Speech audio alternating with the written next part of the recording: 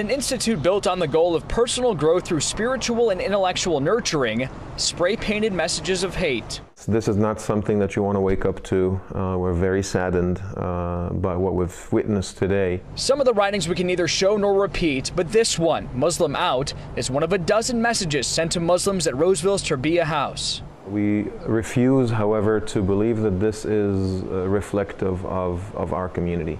We refuse to accept that. Imam Mohammed Abdulaziz says that over the past 2 weeks, there's been an outpouring of support from the Roseville community, but what happened here is a microcosm of similar attacks taking place across the country and indicative of a national dialogue about those who practice Islam.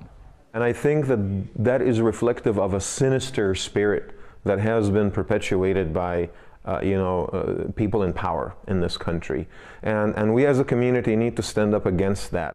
Standing up against that is Kumi Wickramasinghe, a practicing Buddhist who learned about the vandalism and offered her support. There is no place for hatred and no place for violent crimes and hateful things to happen in any community. Roseville police call the graffiti unacceptable, investigating it as a hate crime. Quite frankly, we've never had any incidents like that there or recently in any other houses of worship here in Roseville. Imam Abdulaziz says this attack isn't just on Muslims.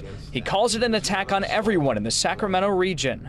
We need to fight against it forcibly in our conversations on social media, at the workplace, on the dinner table. Every single one of us, Muslim or of any faith, no faith at all, we need to come off very strongly against this so that it does not grow into something worse.